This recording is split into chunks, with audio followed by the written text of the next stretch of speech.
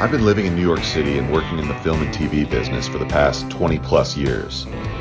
But I was away visiting family when COVID-19 hit. So now I'm sheltering in place in my hometown of Ames, Iowa, staying in the house where I grew up. Still got the yellow shag carpet. There's still all the treasures and artifacts of my childhood here. Sleeping in my childhood bedroom. And it's funny because it hasn't changed at all since the day I left home decades ago. We thought we heard the angels sing. In the 6th grade, my favorite teacher ever, Mrs. Kelly, read us this book. Then she organized this class project around it that was so incredible, it caught the attention of the national news media.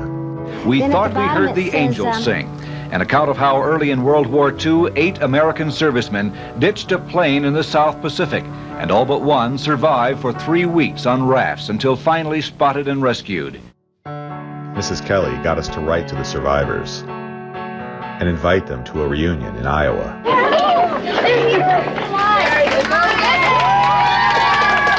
I think they're very brave men.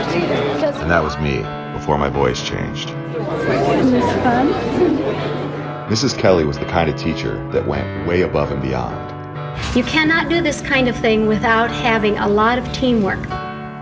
And touched countless lives. I was reminded of Mrs. Kelly when I heard about what this teacher is doing with his students.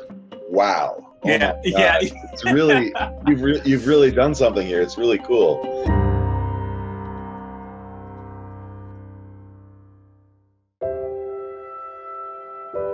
My name is Jacob Ezzo. In my normal life, I am a middle school choir teacher at South Orange Middle School in Maplewood, New Jersey. People say that, they're called to do something. I know by far I'm called to definitely teach. Me teaching them the music is secondary.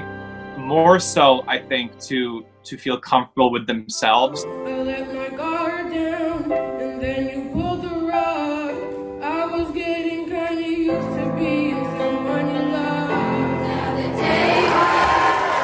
In my head, I like to envision it more of like a rock concert for the kids, because that's what it is. I think everyone should have a rock star experience at one point in their life. And if I can be the one that helps you do it, we're going to do it.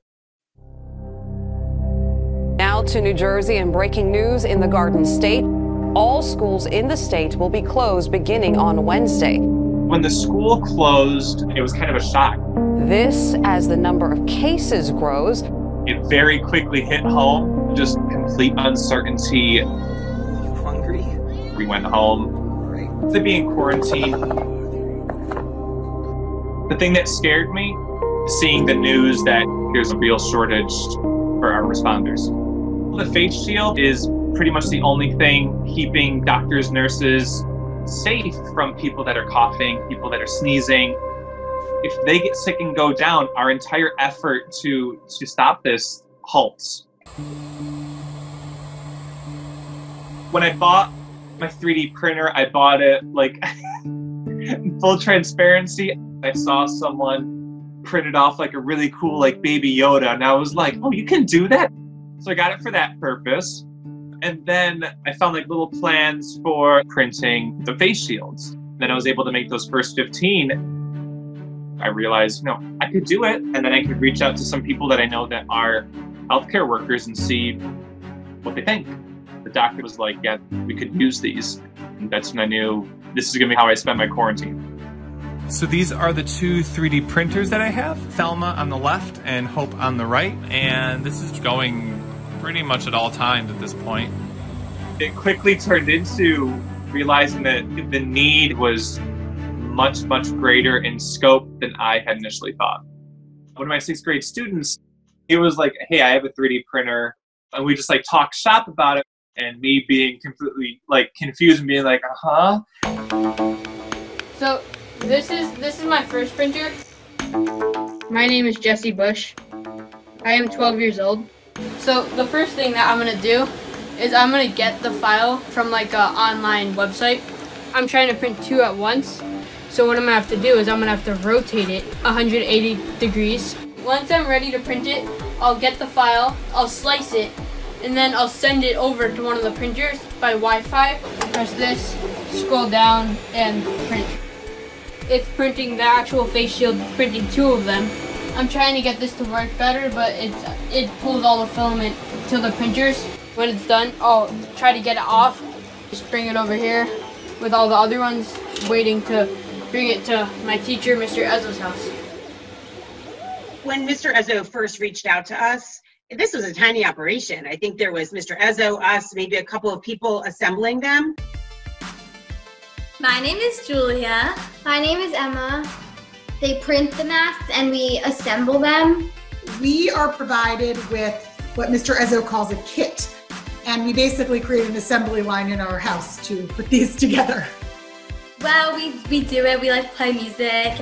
We have like a lot of fun doing it. We like try and like race to like do it the fastest. They put everything together, and once it's all done, it comes back to me. I check it all off, inspect them all. Then we get a crew out to come pick it up and deliver, and then it's gone.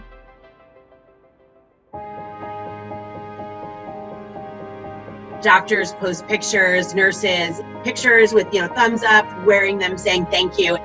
We can really see that they're like using what we're doing. For kids to be in quarantine, any child is, I think, suffering through this.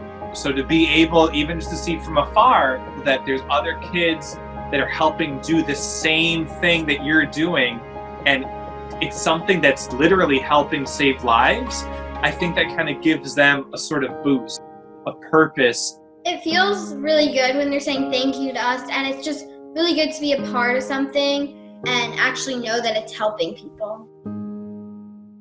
And then once we started to get feedback that we're like, yeah, these are great, we were like, oh, we stumbled on a thing.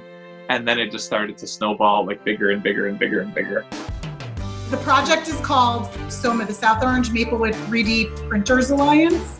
Our organization it's 100% grassroots and a statewide effort to produce face shields for the tri-state region, New York City, New Jersey, Pennsylvania, and Delaware. The number of people printing has exponentially grown. Without a doubt, the number of people who have jumped on to help assemble has exponentially grown. Mr. Ezzo has really created an army of middle schoolers and community members that have delivered thousands of face shields. I've made over 200 face shields. I think it's taught Jesse just how you can really make a difference just by doing something you love. I'm super proud because if I could help them, they're the ones that are like risking their lives to save people's lives. They're really the heroes. And so far, Jake and his team have produced and delivered, are you ready for this? 18,630 and counting face shields to hospitals across New Jersey and even some cases into New York. So when this is over, do you think you'll go into manufacturing automobiles at like Tesla, working for Elon Musk, or? This has provided an opportunity to sort of write and perform a different type of song. So in some respects, this is my favorite and my best concert that we've ever put on because it's something that's truthfully changing lives. But for me, the absolute dream is to be put out of business. I look forward to the day where I can just kind of go back to my classroom, back to my kids, and go back to making music with them. What I would say to Mr. Ezzo is I would like the biggest thank you. I have such respect for him, just how much he's helped. Thank you, Mr. Ezzo. Mr. Ezzo, I'd like you to meet my 6th grade teacher, Mrs. Kelly. Oh, Mr. Ezzo, thank you for doing what you do. And your students will remember this all their lives, and they will think of Mr. Ezzo and how he taught them to care about other people.